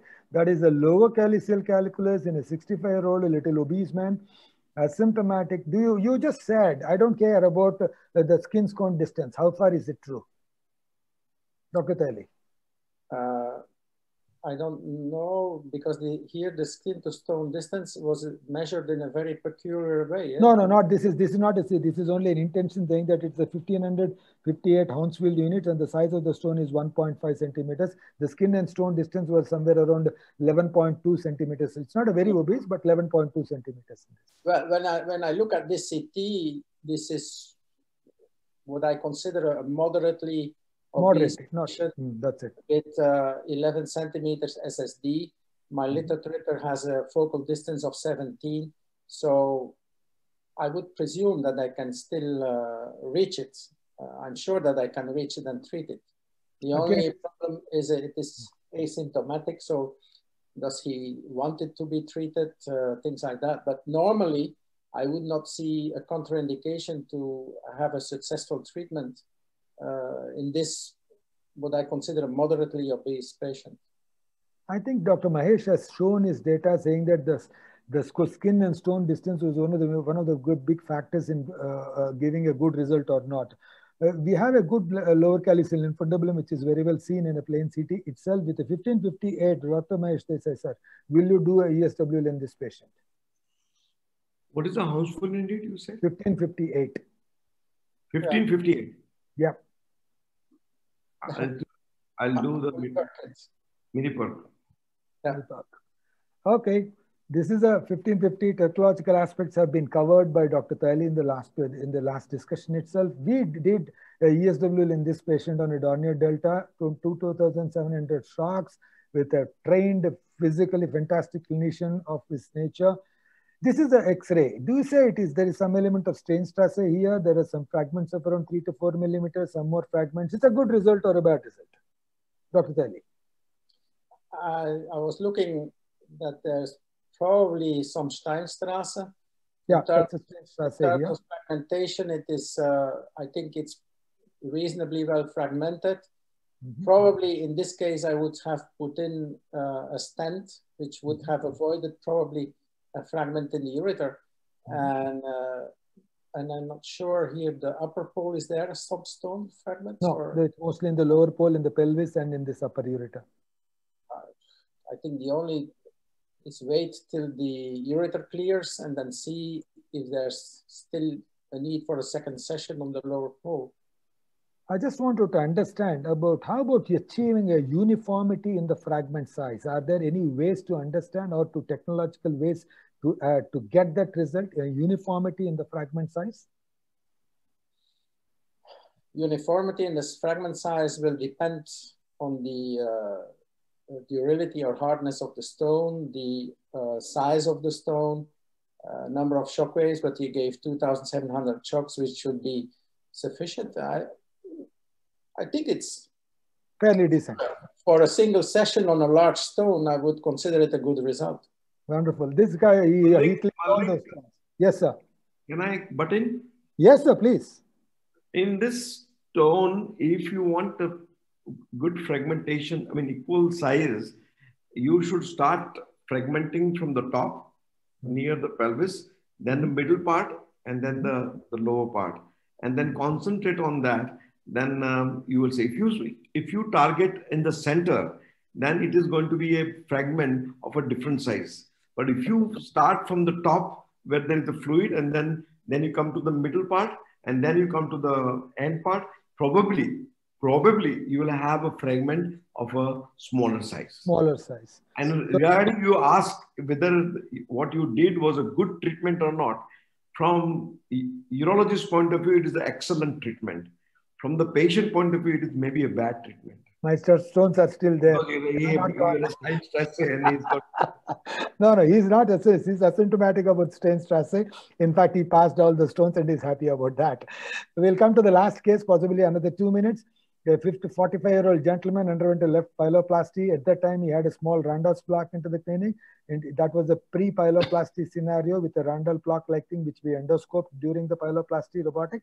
And then he comes back after a year with a large stone of 1,000 Hounsfield unit or 1 centimeter lower calyceal stones. Dr. Thaili, horseshoe kidney, will you do a lower calyceal one? Will you do a ESW or will you accept or not?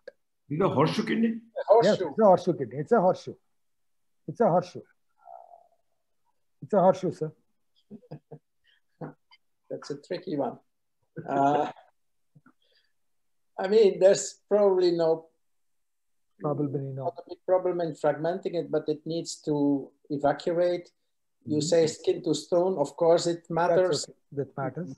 Here, it will be very challenging because you would have to couple from the front. So I'm not sure I would advocate. How about a change in the patient position like this, lateral positioning? It's supposed to be said to be good regarding the achieving some fragmentation in some patients in this DI. I understand imaging during ESWL, ultrasound is mandatory because it overlaps onto the fluoro if at all you're doing it. So how about it? How about this sort of a thing, this sort of a position to have a better view of it and better have a clearance on it? Probably I would couple my therapy head from above. And not from the side or from the side, so that he he can stay supine the whole time. And then probably I would use ultrasound, but the evacuation probably will be a problem. Huh? This guy underwent a right-sided pyeloplasty at this time. And after 4 days later, we did an ESWL for this stone. It has a good fragmentation. Nothing is seen on the X-ray. But I don't know, as you said, how about the clearance? I'm not sure. We need to wait and see. We have just did it a month ago. So he has gone back to Bangladesh. He has to come back and then we'll see. How about this? Do you think about a pelvic calculus? You've been saying that I need an ultrasound. Fluoro is going to be difficult. Ultrasound is going to be a better way of locating it. What is the technical differences or possibly the technical changes what you require for this pelvic calculus or a pelvic kidney calculus? Dr. Desai has shown one case where he has done a ESWL of the Strainstrasse in the lower ureter and the pelvic calculus also. Dr. Taylor, your opinion on this? Here, I think it is very important to have an idea of the anatomy, precise anatomy of the kidney. How does the ureter run and things like that. Huh? That is it already. Your anatomy is here in the same patient. Because, I mean, you can always fragment the stone probably, but it is 1460 Hounsfield units, 2.2 centimeters. I don't think I would not do it, I think. Okay. This is a similar patient in a graft kidney. So I just wanted to have the question what I wanted to pose to you was, in a pelvic situations, you need to be very careful in selection of your ESWL. You said you'll take a lower ureteric stones without any problem with an inline lithotripter that is ideal for scenarios. But for pelvic kidneys, do you think ESWL is good or not by making a patient supine or patient making prone during the treatment?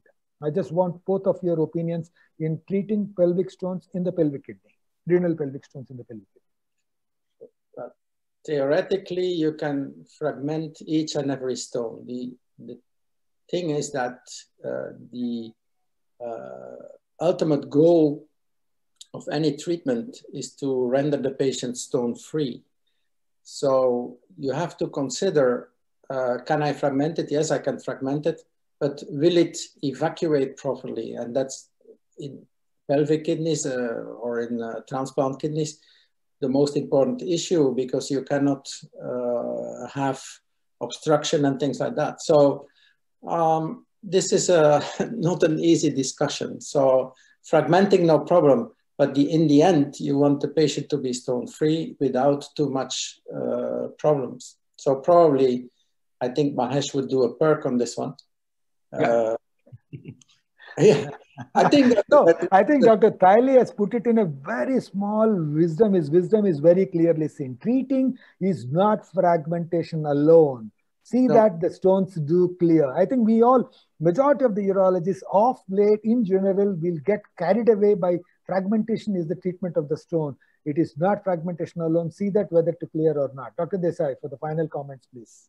Yeah, in all the pelvic kidney, I have been developed a technique of perk and with ultrasound guided, except in that patient who was 101 kg, and it was very, very difficult to puncture.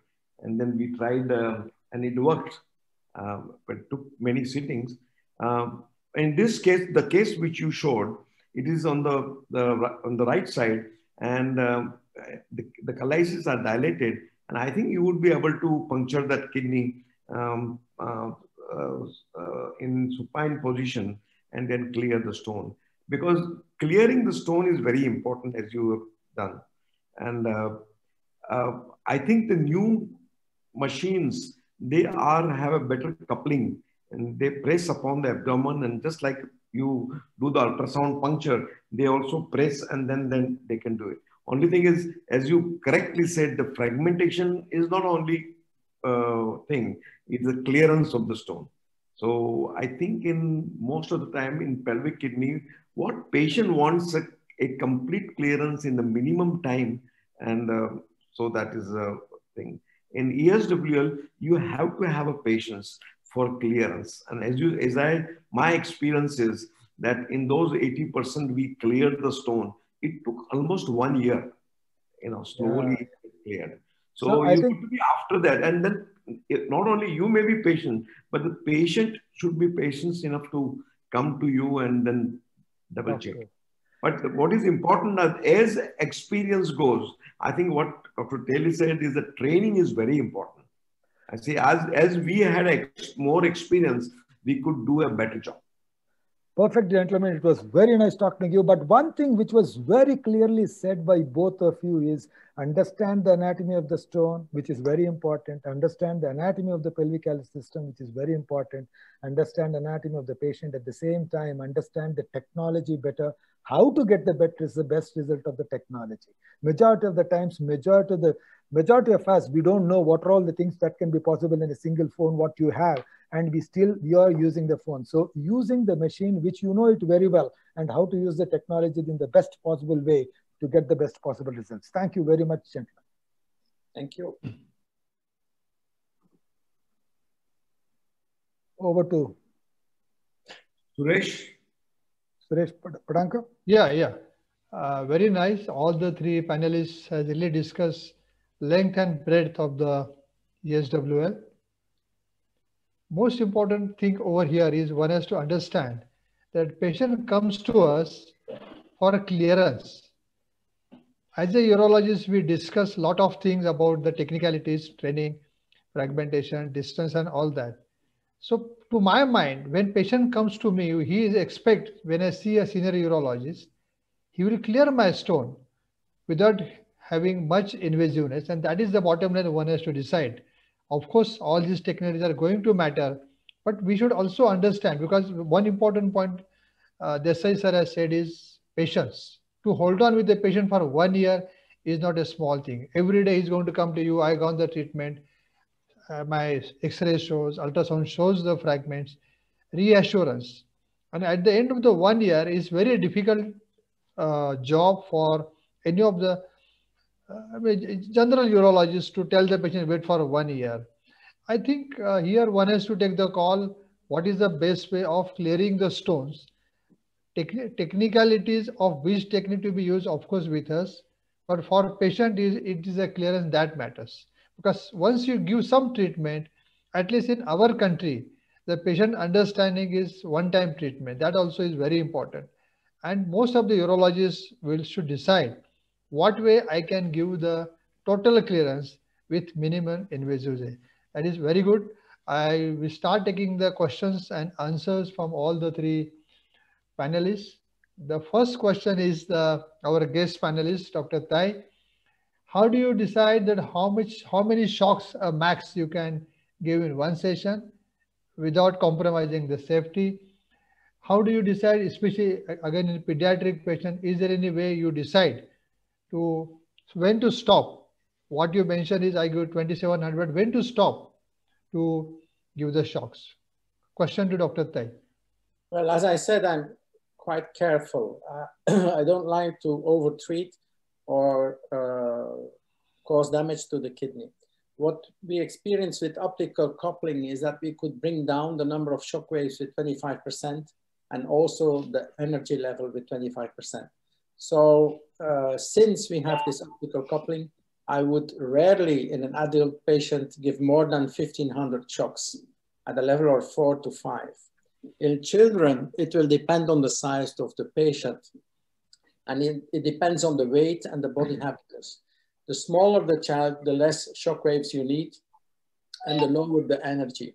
So in a child, I would rarely go higher than 1000 shocks. And I would do this at 60 shocks per minute. In adults, I would go to 80 shocks per minute. And on a delta for a child, I would not go higher, I think, than level 3 or 4. That's also because, especially in a child, we will use ultrasound. You have a real-time image and a real-time idea of the fragmentation. So you can stop the treatment whenever you think fragmentation is enough. So in order to avoid giving more shocks than actually needed. Thank you, Dr. Tai. One more question here is, earlier there were some papers showing that there is some amount of damage with the excessive amount of lithotripsy use. So can you add now it's a treatment is there for decades together. Are there any papers, publications or research, the long-term effects of the kidney function in a patient who has received lithotripsy?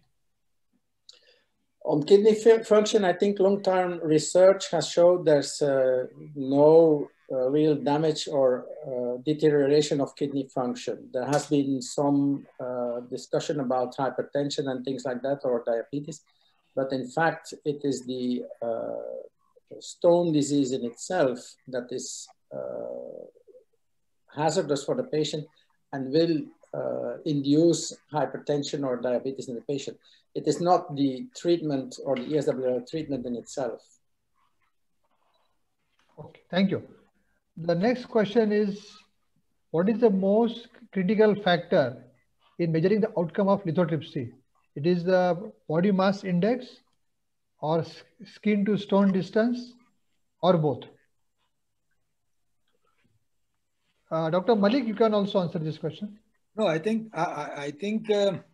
it's a very well known fact. As the patient becomes, the mass index is more and the skin and stone distance is more, the chances of fragmentation and success is less.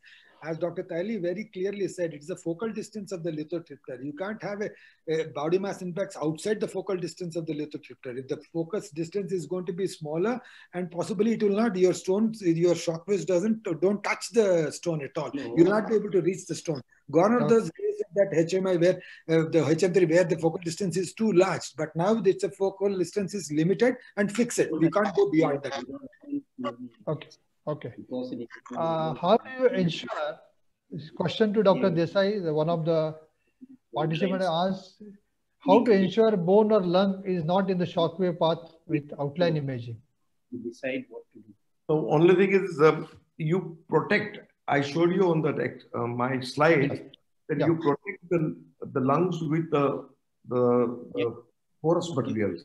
So the shock wave does not travel; it gets disintegrated. So it is very important to protect the lung, especially in children, and the gonads. If you are using a fluoroscope, I think this is very important. Okay. The next question is regarding stenting. Do you do it in routinely all cases, or what is the criteria apart from the size? I do the stenting if patient has a stone in the pelvis, there is a hydronephrosis. Okay. I need to drain, so I'll drain the kidney, so it protect the kidney, and then since the stent is there, I can go on giving shock waves. But as I explained to you in my talk, that I don't give more than 1,500 shocks per session. So I divide that into a stage manner, do the booster therapy after 48 hours. So then the small fragment will pass off by the side and the kidney will be protected. He would not have a pain. And then slowly, provided the stone is less than 2 centimeter and Hounsful unit is less than 1,000 to 1,200. So stenting is to protect the kidney. I don't think if the stone fragments are large, it will not. But then after some time, you take out the stent, even the fragment will pass it off. You're right. Right. This question is for all the three panelists. When you are doing lithotripsy, what is your endpoint? When do you decide the treatment is not working? How long? How far?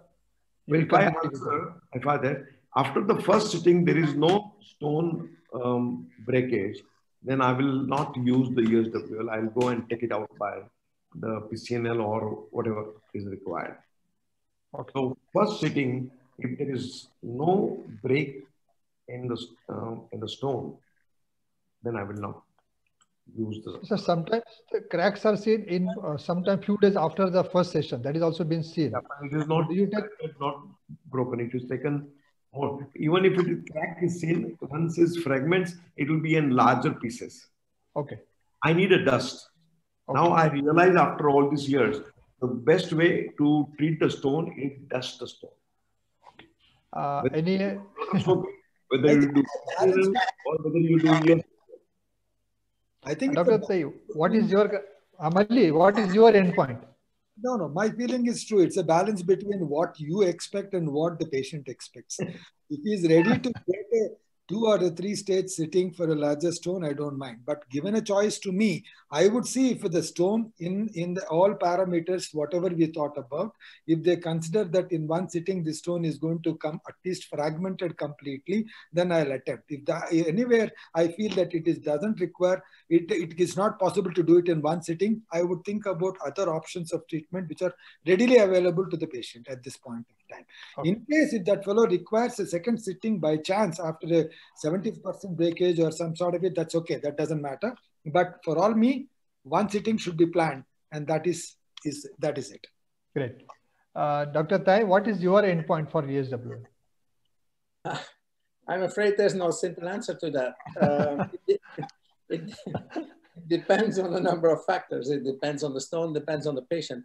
But as you said, sometimes like for ureteral stones, you make an X-ray immediately after the treatment and nothing has changed. You wait a couple of days and then you see that it is fragmented. So I would not go on forever, but depending on the stone, the location, the size, and what the patient wants, I would probably give a second session if I think that the second session would help. If not, then I will defer and go to another type of treatment. All right. There's a question from one of the audience that we talk about HU Hounsfield units and then decide the hardness.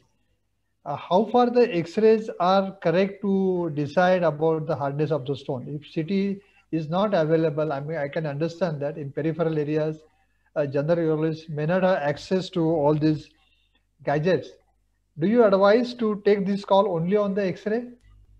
This question to Malli and Dr. Mahesh. Probably they will not agree with my statement. X-ray will give you a fair idea. Right. You know, that is what we were used to it before CT scan. And if you look properly, the X-ray will show you if the margins are very clear on X-ray, it's a hard stone. If margins are little wavy, it is a mixed stone. And the porous stone will be seen as the irregular stone, but on one side. So, you know, a fairly good idea you will get it. And now, after doing this, we used to do a PCNL. And we used to see the Hounsfield unit is, say, 1400. And when you look at the PCNL, the stone is hard, but it is porous. So the ultrastructure of the stone not always resembles the Hounsfield unit. So you got to see the margin, see the size, and how the spherical is there, how the shape. I think that is important. Right. Suresh, I think basically what happens is after the CT has come, we started stopped analysis in our brains. We see that number and we create our own impressions onto it. Before that, everybody used to see a plain X-ray, good plain X-ray KUB, see the density of the stone, and the whole bloody thing started with Stephen Decker's densitometry of at that point of time 30 years ago, how the stone looks like and how the consistency of the stone is concerned. So we start looking at it so keenly as we used to look once upon a time. Now we see the figure written on the stone by an X-ray CT technician rather than the stone on an X-ray KUB. We got used to it, that's all. Yeah. In fact, one more thing has not been highlighted. One more thing has not been highlighted during discussion is the volume, because we probably only talk about the area. Volumetry is also equally important. Many times a stone which is being seen in AP view may not give the. Is there any importance of volumetry in deciding? We're talking only about the 2 centimeters and all that, but is it the volumetry is not important? I think Dr. Taylor to answer this. Of course, ideally, we would have volumetry on all the stones, but that is probably not practical. And maybe sometimes, as Dr. Malik said, we overthink it, like judging the density of a stone on a KUB.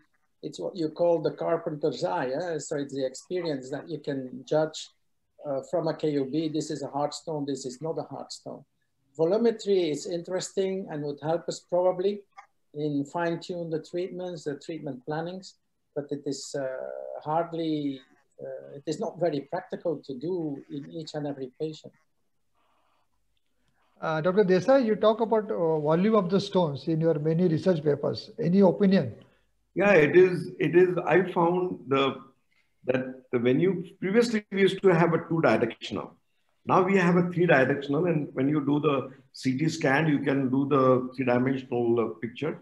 And suppose you have a 300 cubic millimeter, you know, Okay. and that is actually 2 centimeter stone. But when Right. you do the 300, you say, okay, you will break the stone into 2 millimeter. Right.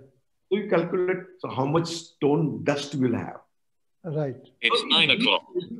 Little idea that, what you're going to be end result when you do that. Right. So here you are leaving to the kidney to throw the stone out. Yes.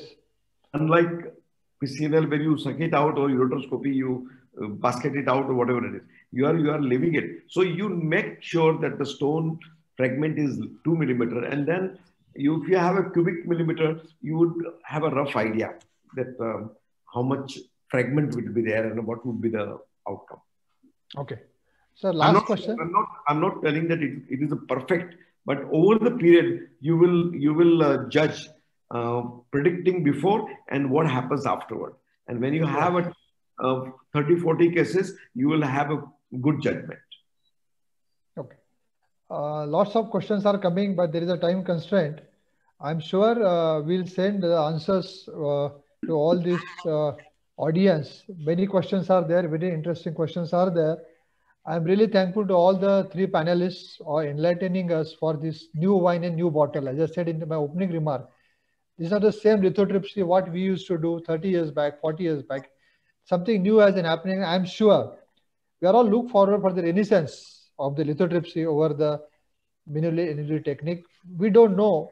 It may take over today's all technologies and something new may happen.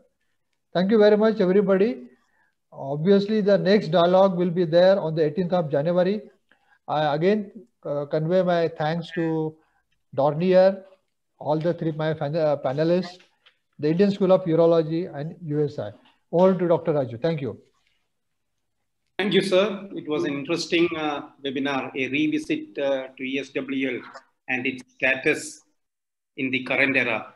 It was interesting to listen to all the giants in urology speaking on various aspects and the status and what one should do.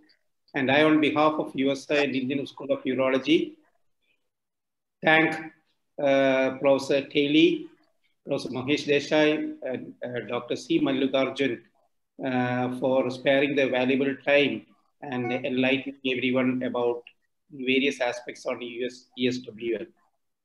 I again thank Dornier and Healthware for all the support to USI and ISU for having this ESWL series.